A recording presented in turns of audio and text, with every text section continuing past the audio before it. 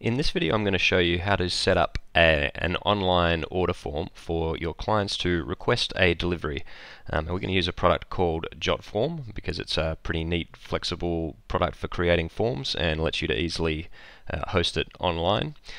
So first thing we're going to do is come over to Jotform here and create an account. Sign up. Okay, we've got an account.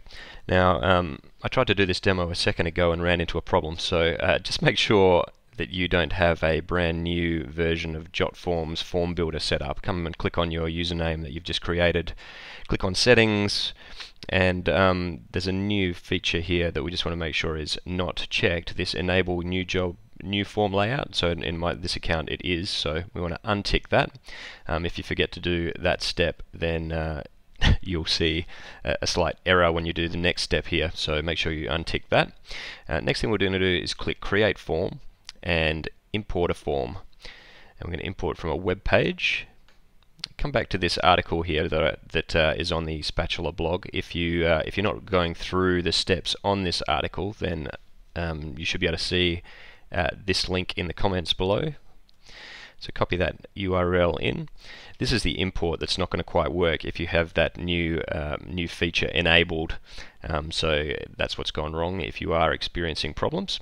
So we get this nice form that we've already made for you earlier. This form is going to be perfectly suited if you've got a client who's got a single delivery point, a single pickup point for their deliveries.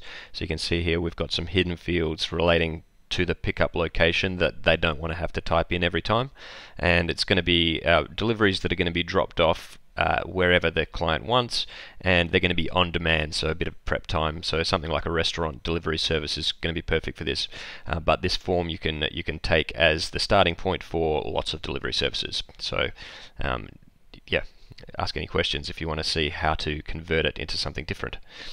Next step. So change the logo and title if you want. So over here on the right there's a little style button. Click that and you can change a whole bunch of things. You can also, if you click on the logo up here, the Spatula logo, you can remove that and replace it with whatever your own brand is and change the wording of some of these, the subtitle, font, etc. Then what we're going to do is, so we've changed the logo and title, and you've had to play around with the style of the rest of the form. Not really much that can go wrong there. Next we're going to set the pickup details. So if you see up here, we've got these 4 fields and they're all hidden for a good reason.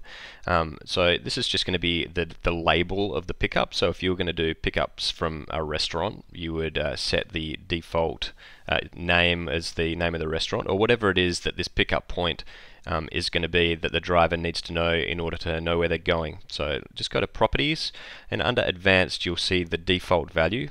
At the moment it's Andrew's Burgers, so change that to whatever you want. The next is going to be the address. So we're going to do the same thing. This is a label, it's not going to be used for the specific location, so use an address, a human readable address that's going to make sense to your drivers. And again, come to advanced here and put in the default value as the name of the street.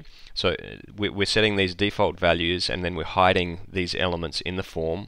You can see this is hidden on, so that pickup address is always going to be sent through to Spatula as a task, and without them typing it each time. So, and don't worry if you don't want to show a pickup task. If you only want to show a drop-off task, it doesn't matter that they're in there, you can still use this form.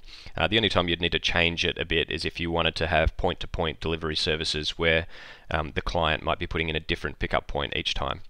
Okay, so the last 2 are going to be the latitude and longitude, and we're going to set those up the same way by putting in the lat and long as default.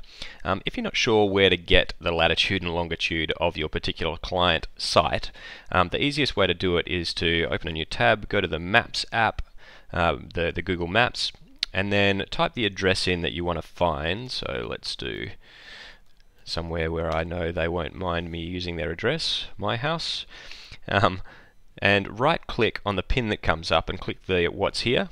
And this is the lat and long right there, so you'd be able to copy and paste all of that and put it into the form. So the lat and long right there. So that's it. These fields are going to be hidden. So that's the pickup details. Next is the phone number validation. So what we want is to automatically send through a phone number. Here we go. To send through the phone number that is input by the customer to Spatula, and have that number be automatically in the right format so that we're going to be able to SMS the customer when the driver's on the way, so they'll be able to have live driver tracking. Now the problem is, if you leave this as a blank text field, it'll never be in the right format, or you won't be sure exactly how many numbers or how the customer's chosen to put it in. So what you need to do is come to Properties. Under Options, there's an input mask, and it's got the exact format of the number that you want. So this format that we've got as the default is going to be perfect if you are in the USA. If you wanted to be in Australia, then you might do something like that. And now the I mean, you can put the dashes in there however you want it to actually look, as long as you've got the numbers in a format that you know exactly what it's going to look like when it comes through. That way we're going to be able to, in the Spatula input step, know exactly what we're going to be dealing with in terms of the format of the phone number to be able to send it through in the right format to Spatula. Hope that makes sense. Please hit me up with questions if it doesn't. Next step. So get a Google API key. First I'll show you why we need that. This step here, the delivery address, is actually an autocomplete step. So the customer is going to go to this, enter your address here, start typing their address, and much in the same way as Google does here, you know, we started to type this in and we get all these suggestions. That enables us to make sure that the actual address that gets submitted is a real address that Google's going to be able to find. But the way to set this up is to go to the widget settings, and down the bottom here you'll see it requires a Google Maps API key. So you're going to need to go to the link that I've provided here. In fact, I'm pretty sure they have the same link here in Jotform, and go here and create a new project for the API key. Now this sounds scary, but it's not. You just click this blue button that says get a key, and it's going to say select or create a project. You click that drop down list. I've got a few. You're going to click create a new project, call it my project, and grab the key that it creates you in a second. Here it is.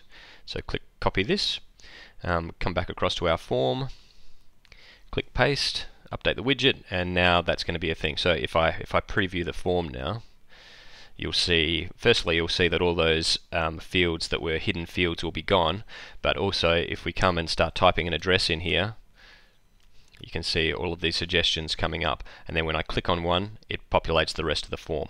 So it makes it nice and easy for your customers to type it in. And the last thing to do before we finish this is decide what you want to happen after the form gets submitted by your customer. So if this is something that you're giving to you know, a receptionist or somewhere where they're going to be booking a lot of deliveries, then under settings at the top here and on the thank you page, you might like to have this link go back to wherever it is that you're hosting the page. This is actually a step you probably want to do at the end, just before you hand over the form to your customer, and make sure that they've got an easy way of getting back to the form.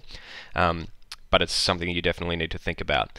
So at the moment what's going to happen is they're going to complete the form and submit it, and that's going to bring them to this thank you page, and then you want them to probably be able to click this back to form button and have it go straight back to the other page. Just as an example, if I click this publish here, this is the URL that this form is going to live at. So you would be able to embed this form in your own website, or you can just give them that link. Click copy link, and go to the settings, thank you, and add a link. Let's paste that in, click OK. So now this link here is going to go back to the form, and I'll show you what that means in just a second. So now we've got this, so now with that new phone number set up, we've got to put in a valid Australian phone number format. Customer name is going to be me. Delivery address can be back in the same place. And then the delivery instructions, we don't need anything. No instructions. Cash to collect 000. and these are some things you might want to set up defaults for, or you can hide these fields if they're not things that you need, and click submit. It's going to go to the thank you page, and then if you click back to form, it's going to go straight back to the page again. So that's it. Hope that all makes sense. That is going to be the end of this part 1 in this series. If you've got any questions, make a comment below. Otherwise, we'll see you in the next video.